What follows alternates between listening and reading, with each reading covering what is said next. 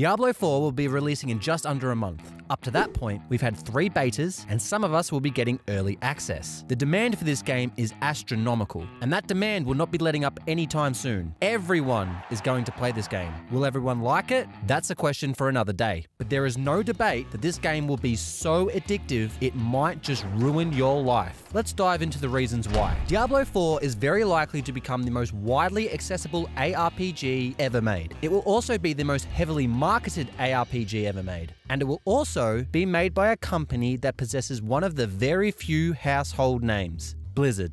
Now, the Blizzard name has obviously taken a hit over the last couple of years, and in every way, it is deserved. But they are still one of the most iconic and successful developers in the industry. And to this day, they have massive fan bases across a wide range of their games. And as consumers, brand loyalty, or in this case, brand familiarity, is integral in the attraction of new products. With the release of Diablo 4, Blizzard can rely on the pre-existing public consumption of their other games to bring traffic over to Diablo 4, rather than relying solely on selling Diablo 4 to new audiences. If that wasn't enough, Blizzard have decided to make this one of the most casual-friendly ARPGs ever made, which, with the existence of an already strong and excited fan base, will easily bring over new players anyway. Which brings me to my first reason as to why this game will be so addictive.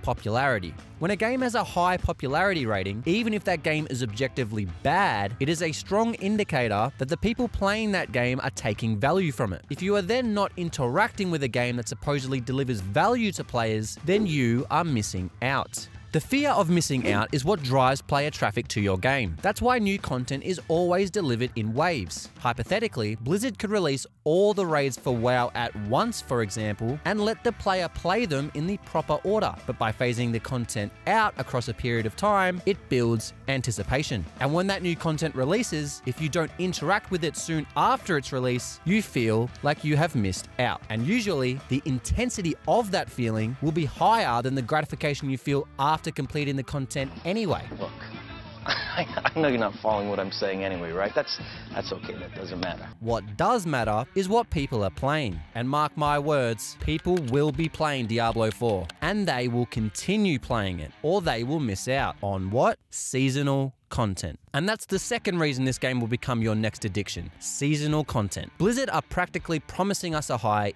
every season, but they are not obligated to deliver it. They could, but we have to play it to find out, don't we? Blizzard, therefore, are aiming to edge us all on a consistent basis. As Diablo 4 is already part of a much beloved franchise, there is already built-in incentive to stay dedicated to the game in hopes that the grass is greener on the other side. And that hope is what is going to keep us addicted. Seasonal content will ensure that the player base's opinion of the game will be time sensitive and refreshed constantly. The player base, as a result, will not be able to voice a uniform opinion about the game because they all have different tastes and desires. Therefore, some players will be satisfied and some will be disappointed. Let's talk about the gameplay itself.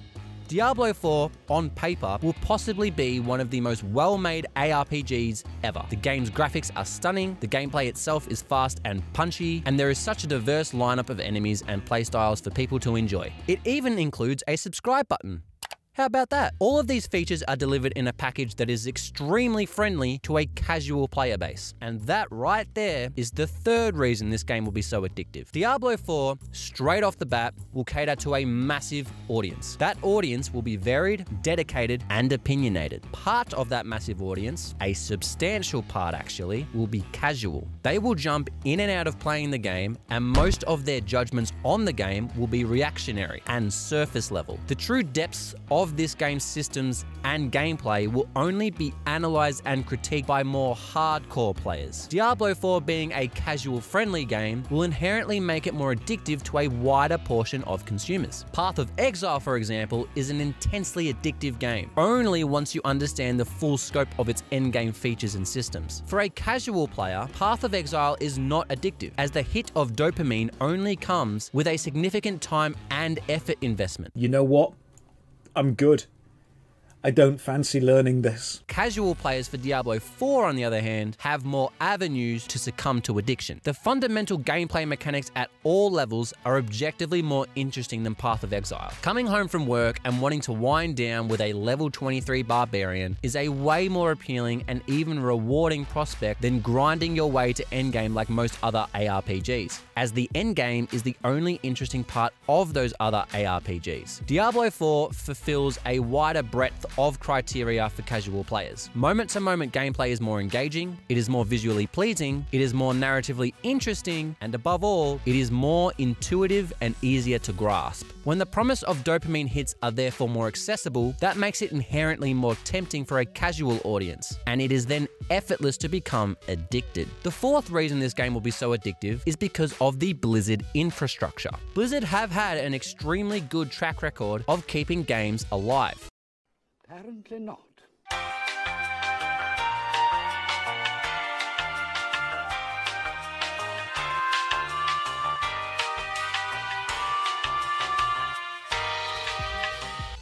WoW is still going incredibly strong, especially with the return of Classic. Overwatch is still one of the most played first-person shooters out there, and even Hearthstone is immensely popular still. Once Blizzard release a game, they invest most of their energy in ensuring its long-term success.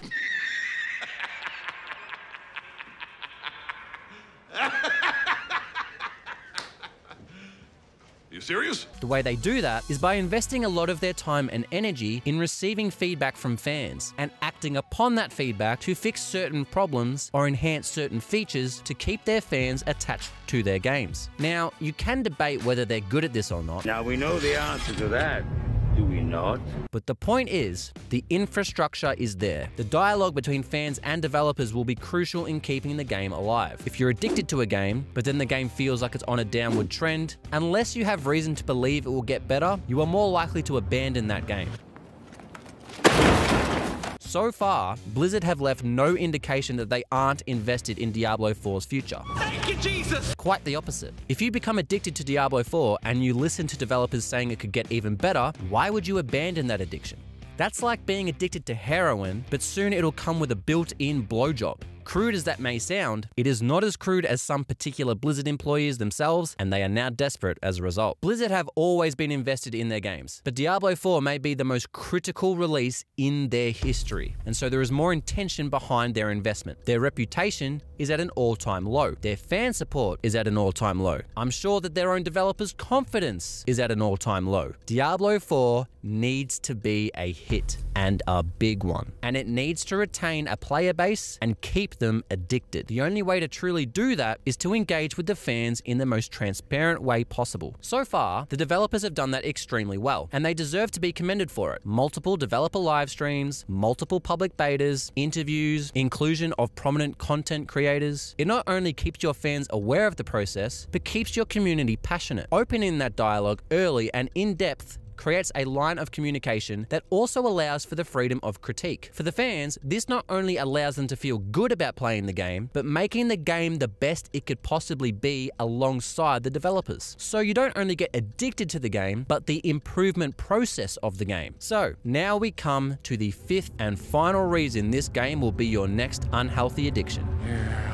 we go. It's just gonna be a damn good game. Throughout practically all of the betas, Blizzard have been showered with universal praise. In all foundational aspects of the game, Blizzard seem to have a strong grasp on what players want and how they want it. With systems they don't want, the cash shop for example, they have integrated it in a way that, by first impressions, are not predatory to the game's integrity. There doesn't seem to be an outlying system that will harm the game. The atmosphere in Diablo 4 is phenomenal. The world is dark, bloody, and moody. The music is foreboding. The environments are immersive, beautiful, haunting. The graphics are stunning. The cutscenes, which I could talk about for days on end, are incredible. The fact that they include your character is insane. The sound design is wildly compelling. But the gameplay, the core combat at the heart of it all, is so much fun. All the classes feel great. Some are undertuned, some are overtuned. I